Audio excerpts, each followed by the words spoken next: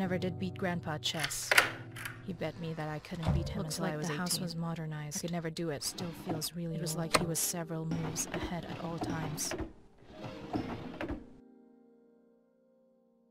Dear William, I always wondered why you didn't want your second set of children to have access to the Ankh.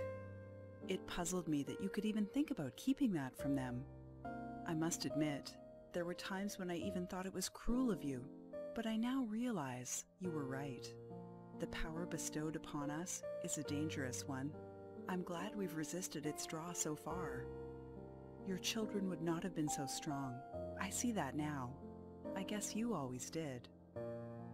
There is something wrong with the guild, and I thank you for helping me to notice it. The power of the Ankh has corrupted it. Without proper support from each other, I worry we'll do something even more selfish and perilous for the rest of society than the last crash. Do you remember the size of the queues for food and work? How can the actions of such a small few impact the lives of so many? We must take action to protect the world against the guild, against us. I wonder now, is membership a blessing or a curse? Signed, Willow Green.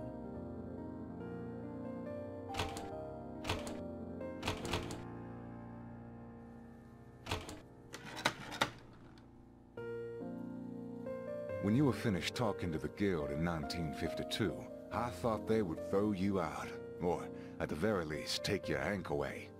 I've never seen you more upset. What the twins did was well outside of what the guild normally accepts, and they knew it. Just because they found a loophole on a technicality doesn't mean the guild shouldn't have taken action.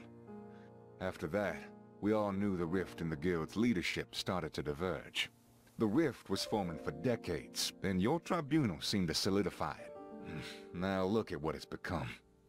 Signed, John Wesson.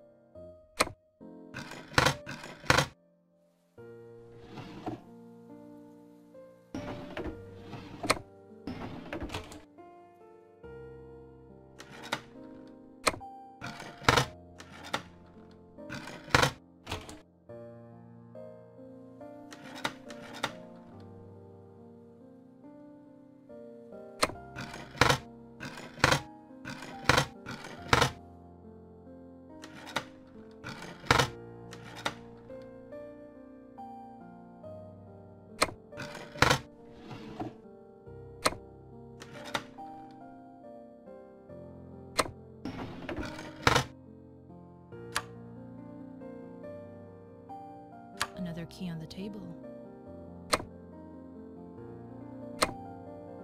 This must be the key to the bathroom.